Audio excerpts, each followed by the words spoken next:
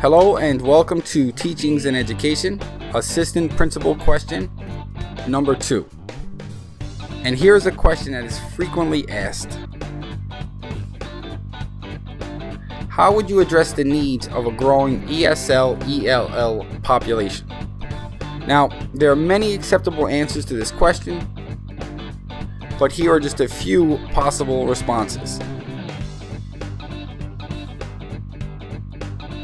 First off, establish ELL student support strategies. Examples would include assigning them a buddy, have teachers write in print as opposed to script, and create a warm atmosphere for these ELL students. Second, incorporate ELL-based teaching strategies.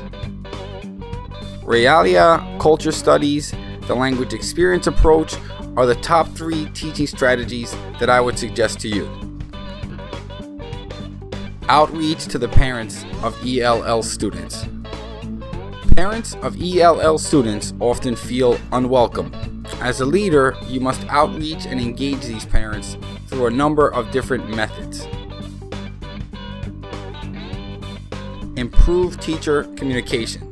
Teachers should use hand signals, speak slowly, draw images, enunciate, avoid acronyms, and summarize. Next up, ensure students get proper accommodations.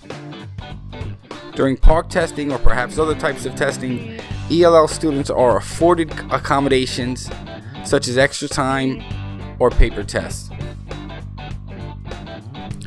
Here is a quick tip to take with you to the interview.